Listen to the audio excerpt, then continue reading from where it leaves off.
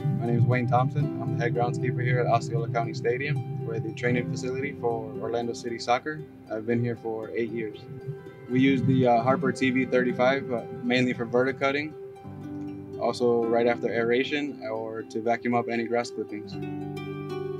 The Harper TV35 has a recirculation system which drastically cuts down on dust. We've been using Harper products here at Osceola County Stadium for the last 10 years, Harper TV35 being our latest addition. Our relationship with Tropicars has been everything we could ever ask for.